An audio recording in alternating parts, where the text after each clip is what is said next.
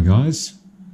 In a previous video, I'll link it in down below, I've explained what a capstan does in a cassette deck. It essentially is the device which ensures that the tape is pulled across the tape head at a predetermined speed, the correct speed for that tape.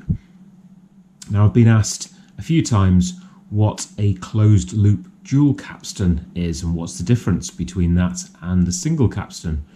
So this video is going to be a short video just explaining what the closed loop dual capstan is. There are actually three different types of capstan in a cassette deck. You've got the single capstan, which is a non-auto reverse deck, and I'll show you that in a second as to why that has to be the case.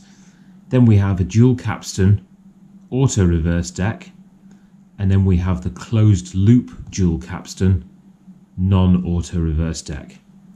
So this particular one we're looking at today, which is a Denon DR M24HX, is a 3-head closed loop dual capstan machine, and that is non-auto reverse.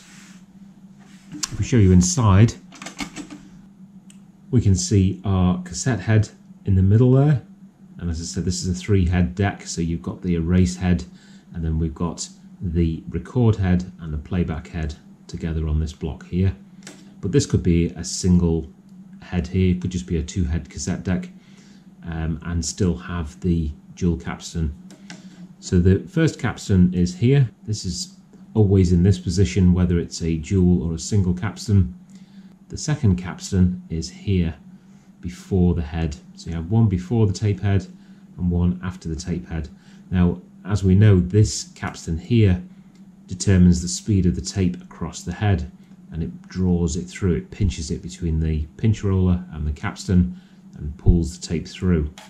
With a closed loop dual capstan, the closed loop is meaning between the first capstan and the second capstan, and what it does, it pinches it before and after, and it also stretches the tape ever so slightly to ensure that there's no ripples or bumps in that tape. The tape isn't loose across the cassette head. It's taut and pulled just across that head there as it goes across, and it just ensures a bit more stability with the tape. So there's no chance of that tape lifting up at all. They normally have like a little pressure pad as well pressing down, but it's more to do with the speed of the tape. So let me draw this out for you on a diagram and show you what's going on. So let's draw our cassette shell.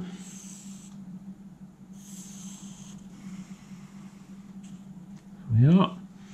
We've got our 2 spools of tape inside. We've got our playhead.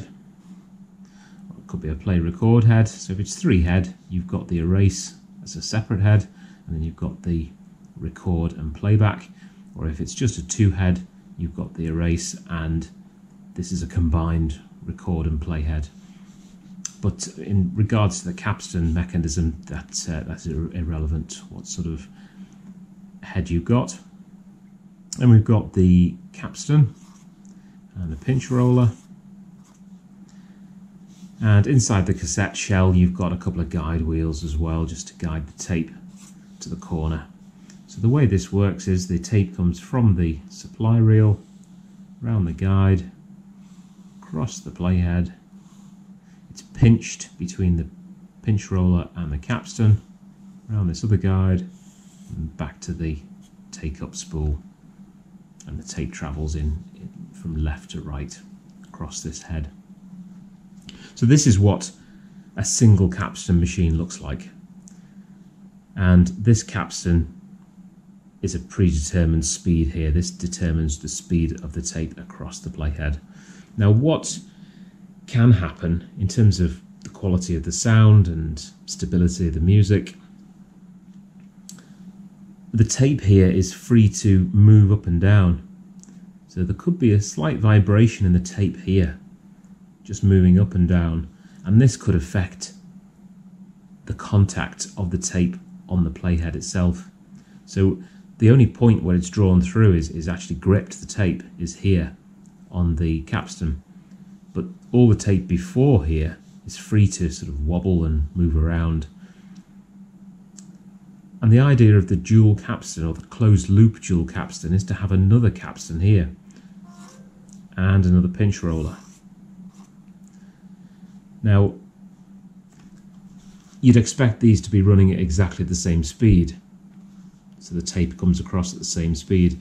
In actual fact, in a closed loop dual capstan system, this one is running very slightly faster, just a very small percentage faster.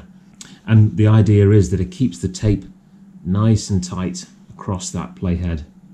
So it's free to wobble here if it wants to, and it's also free to wobble here, but across the tape head it's tight and taut across that, so it doesn't lift up and there's no movement of that tape. And that makes for a better sound quality. So if you're speccing out one of these tape decks, if you can find one which is a closed loop dual capstan, this particular one's a 3-head, but you can get them in 2-head as well, then these are the better quality decks. These are the ones that are meant to sound better because that tape is secured across that tape head. Now, there are 2 capstans in an auto-reverse deck, but it's not a closed loop dual capstan. So I'll quickly show you what the difference is with an auto-reverse deck. If we draw out our tape again, there's our head, spools, guide wheel. Okay, so in an auto-reverse deck, you have capstan and a pinch roller. I'll draw this one engaged, and then the other one is here, and I'll draw this not engaged. And the tape around here, across the head, back to there. Okay, so this is an auto-reverse deck.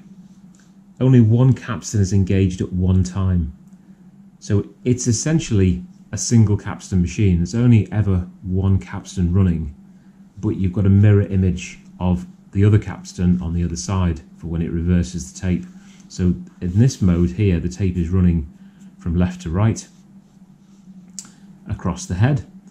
When you press the auto reverse for the tape to reverse the other way around, tape will switch direction, but it does that by disengaging this capstan. So this capstan will lower down here. It's not very a bit messy there. That will move down, and this capstan will move up and engage on this side. And the tape then reverses, so it's this capstan that's pulling the tape the other direction. And that's how an auto-reverse deck works. The head can either be a dual direction head, in which case it doesn't move, it stays fixed and will activate one side of it when the tape's running from right to left, and it'll activate the other side of it when it's running left to right. Some auto-reverse decks actually switch the head round, so when these capstans move direction, also the playhead will actually physically turn round on a little turntable and be able to read the tape in the other direction. But I just wanted to show you that because auto-reverse decks have 2 capstans, but they're not the closed loop dual capstan. The closed loop dual capstan, both capstans are activated at the same time to stretch that tape across. In an auto-reverse deck, it's essentially a single capstan when it runs this way, and then it's this single capstan when it runs this way. So 2 different things. Don't confuse a dual capstan with an auto-reverse deck. So that's how the closed loop dual capstan mechanism works. I'll just try and show you that on this particular deck. So hopefully you can see that we've got the playhead in the center. This is the first capstan on the right hand side, which is at the moment it's not engaged because the deck is switched off. And then we've got the second capstan on the left hand side here. So there's the capstan, there's the pinch roller. So if we activate the play mechanism, I'm just going to press the little switches at the top here, which lets it know there's a tape in there, and press play. You can see that both capstans move up at the same time to engage that tape. One here, one there, and they're both running in the same direction, of course.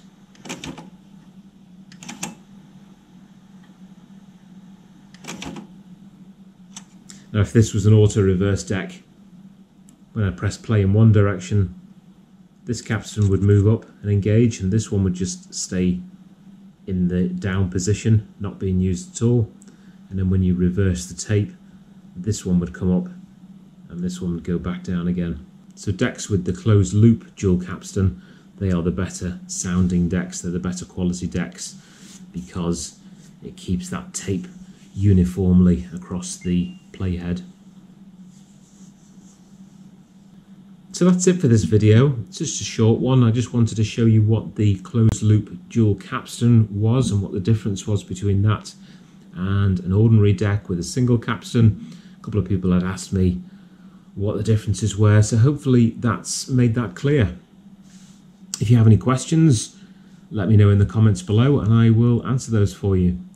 But thanks for watching, and I will see you on the next one.